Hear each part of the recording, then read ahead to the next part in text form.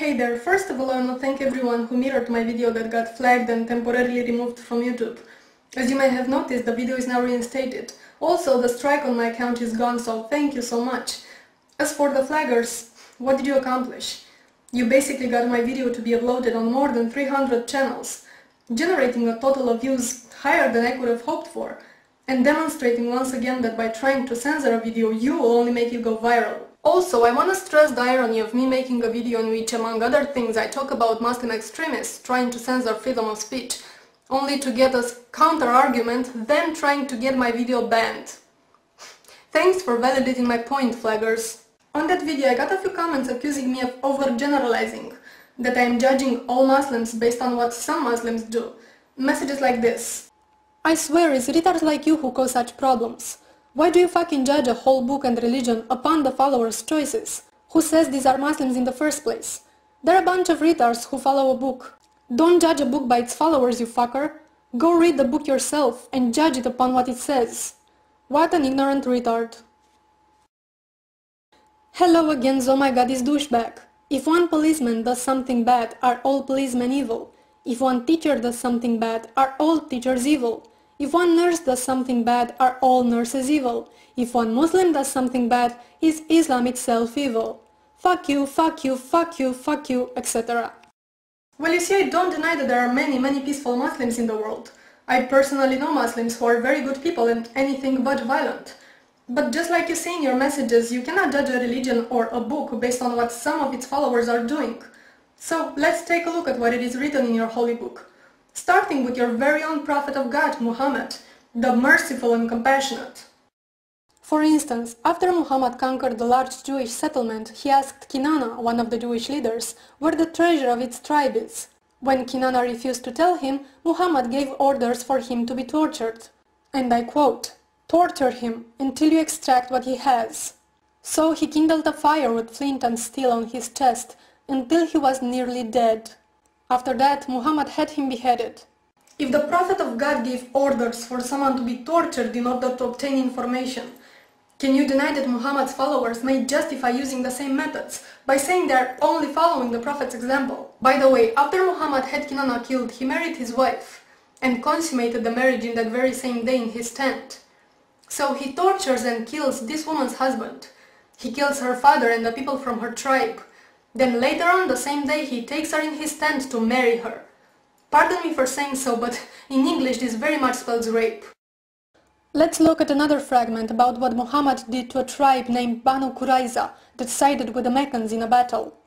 And I quote, "Then Muhammad went out to the market of Medina and dug trenches in it. Then he sent for them and struck off their heads in those trenches as they were brought to him in batches. There were 600 or 700 in all, though some put the figure as high as 800 or 900. As they were being taken out in batches to Muhammad, they asked Ka'b what he thought would be done to them. He replied, 'Don't you see that the summoner never stops, and those who are taken away do not return?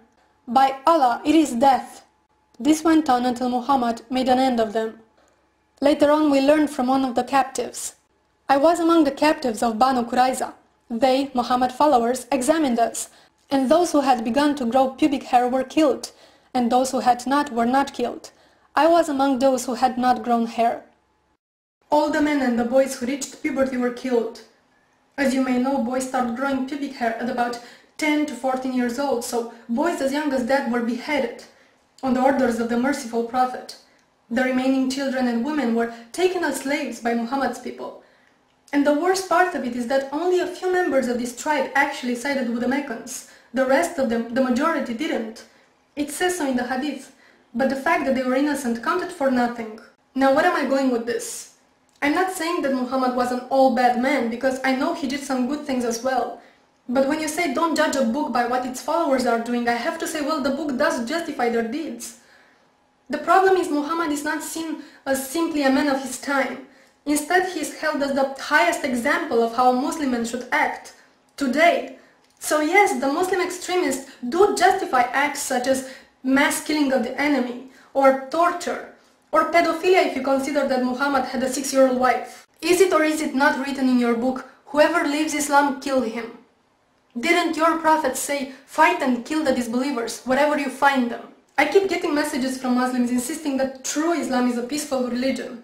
But at the same time, I also get messages like this. This message is a warning to you. You are an atheist. It's your decision to believe or don't believe on God, Allah. It's your decision to be blind, deaf and dumb. But you have no right to insult my religion, Islam, or my great honorable Prophet Muhammad. Anyone who dares to insult our Prophet Muhammad have to be killed. This is what God, Allah says. And you have a problem with that, then just stop insulting Islam. You have the first and final warning. If I have to travel to Romania from Pakistan to slit your throat and kill you, then I will, believe me, I will kill you. I'm not gonna read it all, but so it goes on and on and on. And they also think that this is the true Islam, and that they are the ones following what the Quran teaches. One final point I want to make. Some people were upset that in my video I implied that Islam doesn't deserve respect. I don't see why any religion would. And I don't understand why criticizing someone's religion is seen so offensive and held right up there with race or gender, sexual orientation or nationality, when none of those things are choices while religion is. I did not choose to be born in Romania, to be white, to be attracted to the opposite sex, or to be a female. Those are not one's choices to make, but religion is very much a personal choice, at least in the Western culture. And as your personal choice, it should be open to criticism, just like your choice in music is. If you know one legitimate reason for why religion should be above criticism or should deserve more respect than any other choice you make, please let me know what that reason is, because I cannot find it anywhere. Peace. But not as defined by Islam.